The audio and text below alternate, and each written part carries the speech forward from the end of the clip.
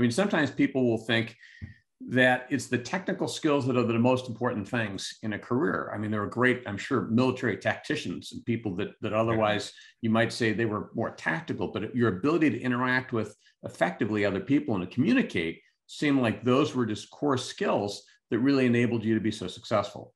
I tell young people today, and young people in Annapolis, but I think it's much broader than that, is I'm going to pay you a lot of money to go learn how to drive a submarine or a ship and fly an airplane, et cetera.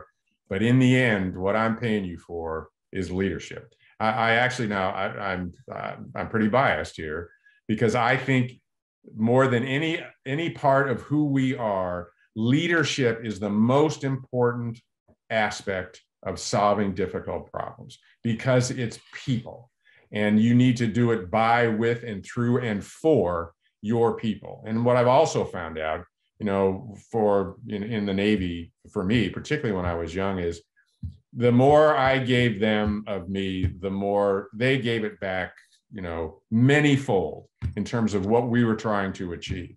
Trying to do it all yourself just isn't going to work. So that aspect, and in order to do that, you got to be able to talk to them. And in order to talk to them, you got to be out with them.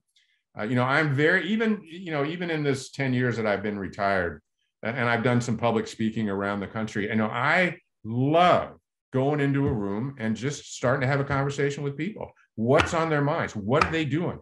How are their lives? Is there a way for me to help? That kind of thing.